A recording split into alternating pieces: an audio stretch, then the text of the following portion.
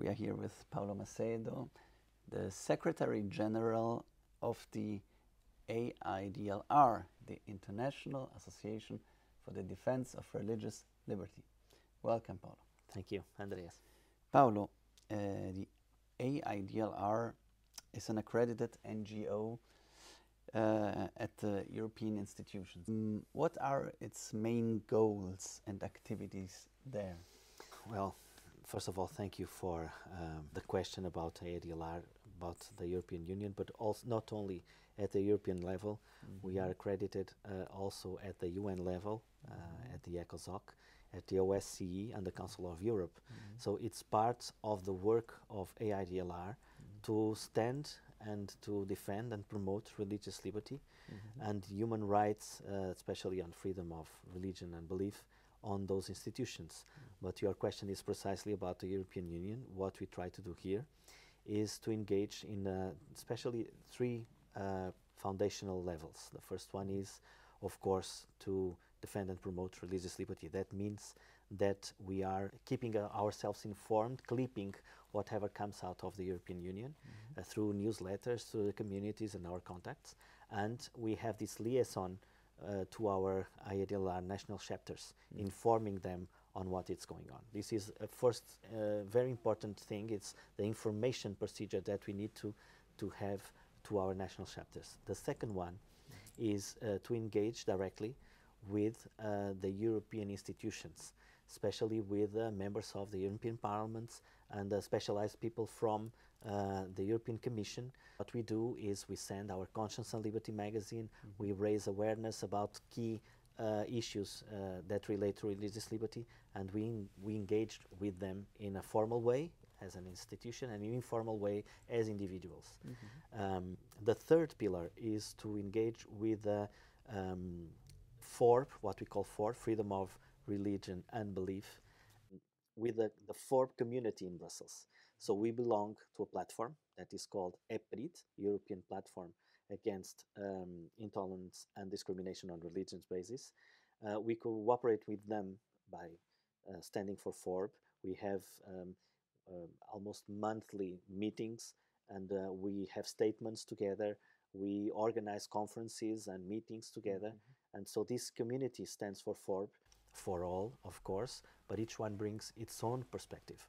And of course, AIDLR, as many others, stand for the principle of religious liberty, but also has a specific vision that to highlight to our present days. And that vision stands for the principle of the freedom of conscience, which for us is very important historically. That was our beginning in 1946 from John Nussbaum, and also the separation between the church and the state, which is also a very important point in our work. Besides, of course, advocacy items and other issues that relate to religious liberty that are important. Those two pillars distinguish us as an association. Very interesting, thank you. Please let me add another question. During this meeting in Brussels, AIDLR received some important visitors. Explain who came and what was their contribution to the meeting. Well, their contribution was was paramount for our work, for the understanding of the Brussels community and work, first of all. But not only that, it was very gracious, because by receiving this FORB community agents here in Brussels, we have made in a couple of days like an year, 2 years training session by learning from them.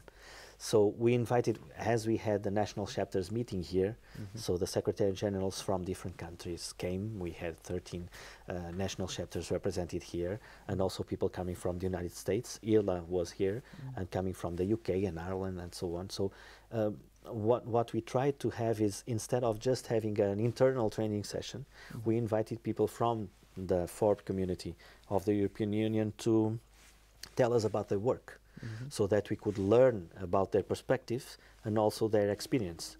And we also could share our own perspective and experience.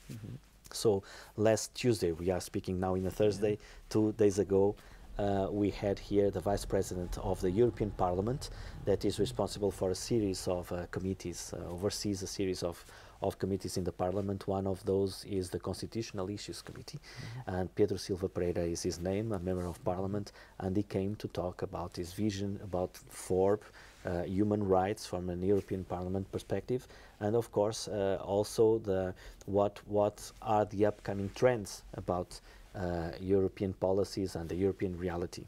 And then the following day we had a panel of 4 very important agents at the European level too, 2 of them from the European Commission. We had Vincent Depagne, who is the coordinator for the Article 17 dialogue between the European Commission and churches and civil society entities and religious communities. We also had Juan José García Carreño, who is the 4th responsible in the area of the European External Action Service. This service is the diplomatic service of the European Commission that presses and tries to influence third countries from Europe, so apart from Europe, that don't respect human rights and FORB.